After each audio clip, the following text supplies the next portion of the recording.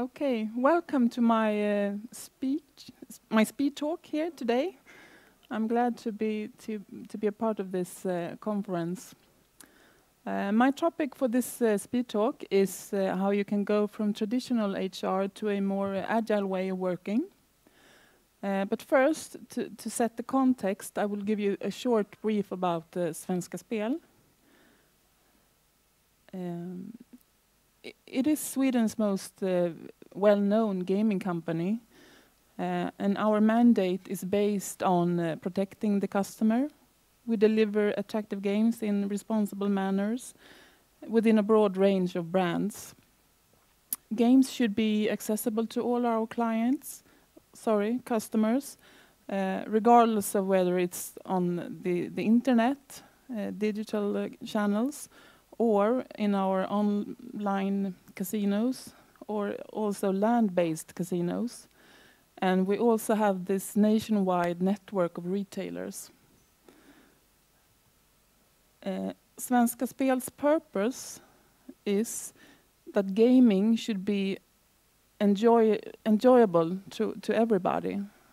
It's the surplus from the company is paid directly to the public treasury. So that is our main purpose.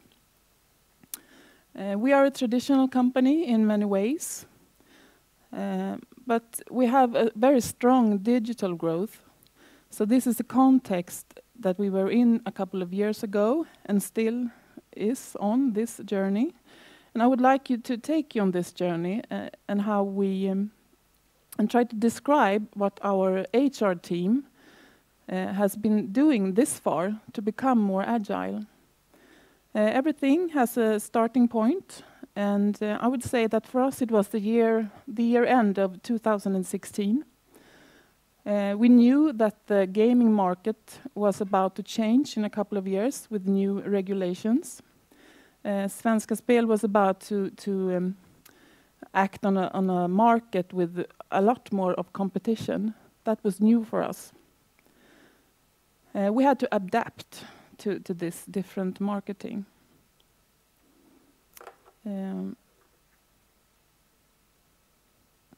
So 2017, that was the year of shifting mindset. And so how do you do? How do you change a traditional company with a lot of processes, rules, regulations? You start with yourself. HR should lead this transformation, and for our HR team, it was a starting point when new team members came to us. And I would like to mention our Chief HR Officer, Maria Furemo. She came in with this and challenged our ways of thinking, our mindset. She inspired us to our ways of working.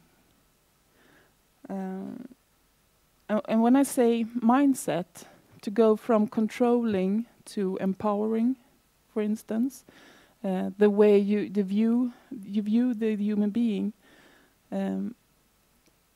focus on value.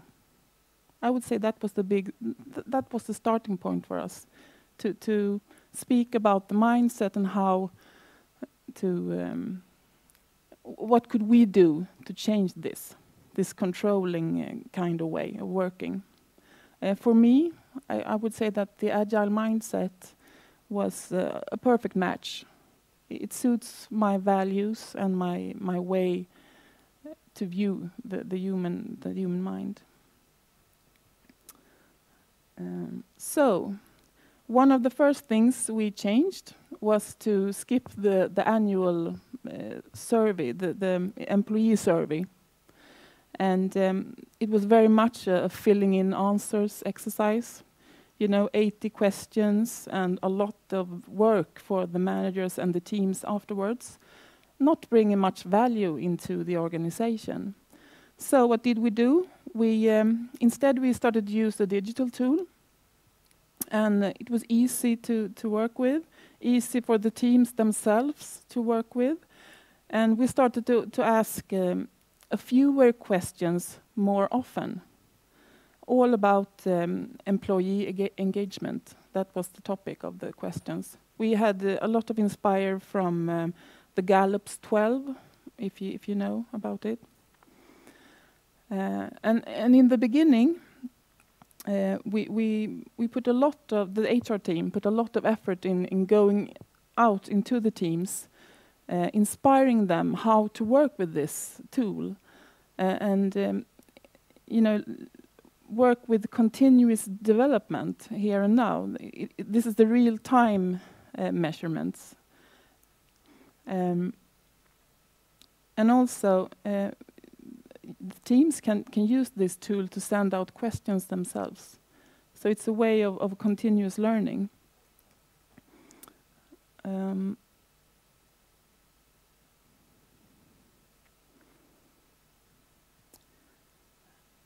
Another big thing that we changed was the way we work with the performance review talks. Goals, always very important, but the process of surrounding them or the templates are not as crucial. So we wanted to inspire everybody to use their own model really and focus on the continuous feedback. That was the main purpose of these talks. And to go from this yearly thinking to a more agile way, you know, quarterly, or have this one-to-ones more often instead. That would be the main purpose of these talks. We still offer templates. We still have people who need them, so we have them. But if the team want to use some other model, then it's fine. Focus on feedback and recognition. That is what we want to inspire. The HR team started working with objectives and key results. Maybe someone talked about this earlier during this day. I'm sorry about my English. It's kind of hard to speak English, you know, about your work when you work in this Swedish company. It's a very Swedish svenska spel, so you have to have some what you say. För er som kan svenska, ha lite tålamod, some patience. Thank you. Well, the HR team, we started with this OKRs, and we set goals quarterly, and then we put activities to so we can reach the goal, and this has made us we have the same focus all over, and we do the right thing. You know, if we have if you have a topic that is surrounding the whole organization at the time, then we can focus on that, and we do the right thing. It could be that we have maybe workshops about feedback. Then the HR profession, we need to inspire the managers to work on that, and then all of us do that, and we speak about the same thing. So it creates a lot more value doing this in this team way. And we set the goals for 3 months, and then we had weekly stand-ups and follow-up where we are going. Are we heading in the right direction? Are we doing the activities that we have decided to do? And we started out with one HR team, and now we have the whole group HR, Svenska Spel. So HR professionals are joining our Teams meeting from the whole country. It's Gothenburg, it's Malmö, it's Gotland, the small island. So we have this quick weekly. It's about 30 people, and it works perfectly. And we all have the same focus, and we all have the same energy. And we can also find out if anybody needs help, and we can help each other. So it's a perfect way of working. We would like the whole organization to adapt to this. We are working on it, but we are not there yet.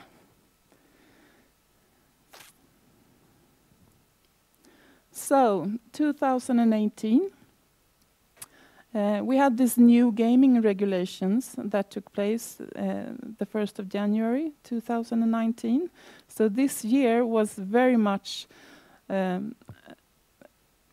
about transforming our company into 3 parts. So the group had to split up in 3 parts.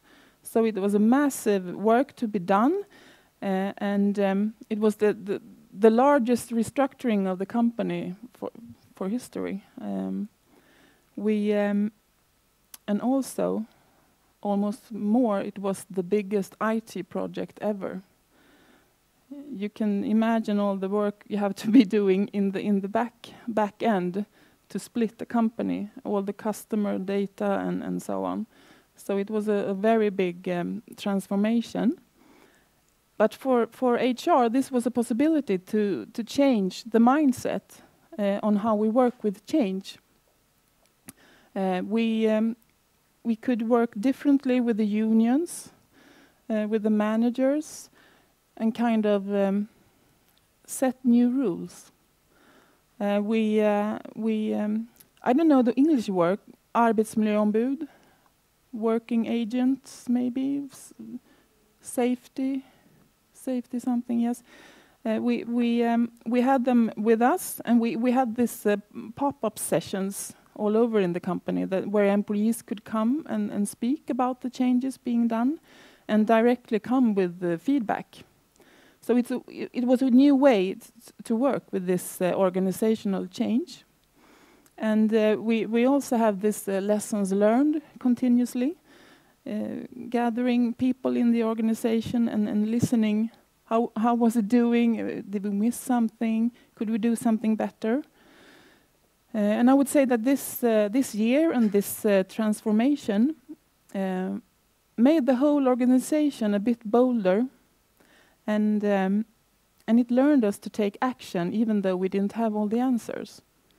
And that was one of the things we wanted to be happening. You know, we have to be a bit bolder.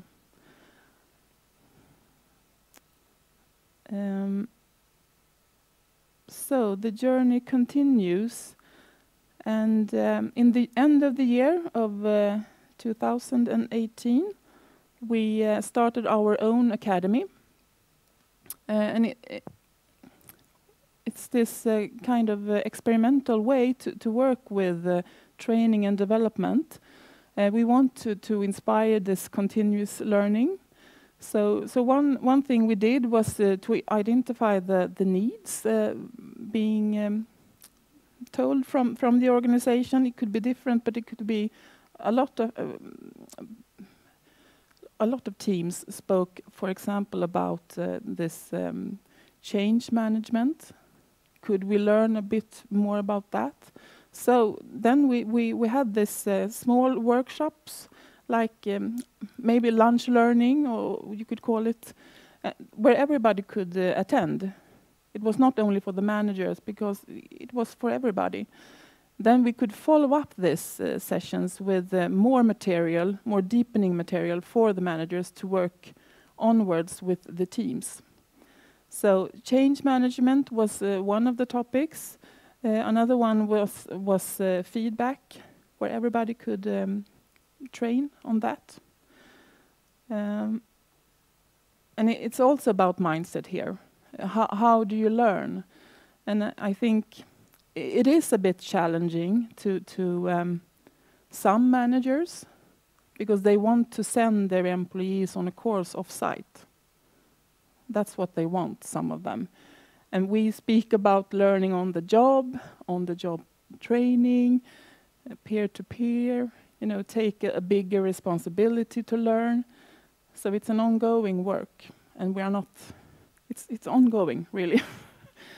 Well, workshops, it's a good way of learning, and it's a good way to work cross-functional. People meet from different departments, and they can change their side of things.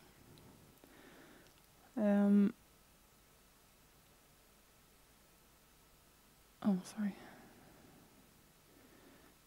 Another way to be more agile, to continue the change you want to do, is to grab the opportunity when it comes to you. For example, if you digitalize something, change the routine as well, and get rid of this process thinking surrounding it. It could be the way we work with recruiting, or the way you work with training and development, as I just mentioned. So every time you change something, grab the opportunity and work with it. Don't do this big hugs, just to grab the opportunity. Now it's 2019, so what are we doing this year? We are focusing on the culture and what we want to add more of, like curiosity, collaboration, and cross-functional work. Transparency is another key. To make information available to more people, and also use digital tools to increase efficiency. We are now implementing Microsoft Office 365. It's a great way to work together in teams. And also simplify. I would say that is a key word for HR. Simplify. We get blind. We forget the user perspective. If you look at the words used in systems or in policies that we own, it can be very conservative. So you should look at those. I can give you one example here. This is in Swedish, but this is our leadership profile a year ago. It's a kind of massive, rather complex, and this is the new one. We had a meetup with all leaders in the beginning of September launching this, and it was this energy boost. They just loved it. And for you who don't speak Swedish here, it says that my leader is a role model, tells it like it is, inspires me and trusts me. So it's very, very nice, and everybody just got this energy and want to change and work with their leadership skills. Time is running up. Well, this lovely lady is Gunvor. She is 96 years old, and she's an active table tennis player. Svenska Spel is a sponsor of the Table Tennis Federation in Sweden, and that is how we got to know this lady. She started playing at the age of 65, and she is still a curious person and eager to learn new things. She wants to win the game. For HR, this is an inspiring. I want us to be curious, and I want us to try new things and start doing. Just do something different, and then if it doesn't work, change it. Don't be afraid, just try it. Go out there and listen to what the needs are. For us, the biggest change is for us have been working with the OKRs, because it leads us in the right direction and what the company needs right now, and our mindset that the people they want to contribute and do smart things. Everybody wants that. So, well, I started this talk telling you about the journey, and we are still on it. You are never finished. We will only be this happy if we keep on experimenting and try new things and co-create an inspiring and purposeful organization. So, thank you. Thank you for listening.